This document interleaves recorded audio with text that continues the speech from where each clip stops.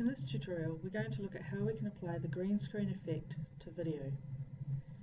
First of all, go to Blackboard, click Video Editing, then click Files and Resources to download. Look here under Lesson 2, and what I want you to do is download any one of these green screen footage examples. Then open up Premiere Pro, create a new project, and up here call it green screen. Then click OK. From last week, you'll recall that we need to have down here Project Green Screen tab clicked, bring up Windows Explorer, go to wherever you saved your video, and click and drag that green screen option into your project. Now we want another video here as well. The same would apply with a picture actually, but if I go to that wildlife video and use the one from last week as well, then I can close Windows Explorer. Now first of all, click and drag the wildlife video into your timeline. Notice it goes onto the V1, Video 1 layer. If I now just scroll up here and click and drag the green screen layer, but this time I need it to be on the V2 or Video 2 layer.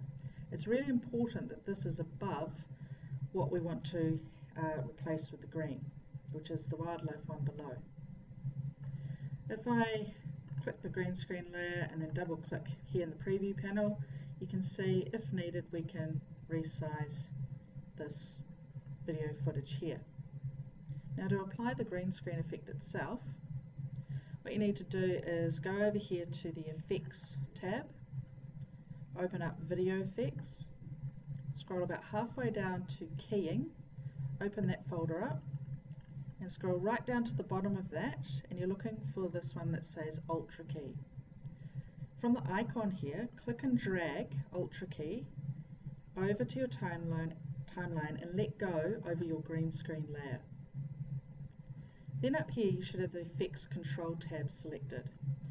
If it's not selected, it's probably still the source by default, so click Effect Controls. If you've got nothing here, just make sure you click the green screen layer once.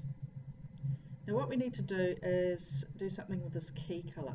This needs to be the same as the green in our green screen footage. So I click on the eyedropper tool here, go over to the preview panel and click once anywhere on that green. Now if I just move my playhead into the video a bit, you can see what was green is now the video footage from the wildlife video on the Video 1 layer. Now to get this perfect, what I need to do is just a mixture of moving the top layer, resizing the bottom layer, moving it around until I'm happy with the results. Then you can preview your video by pressing the play button, and you can see the true effects of the green screen footage.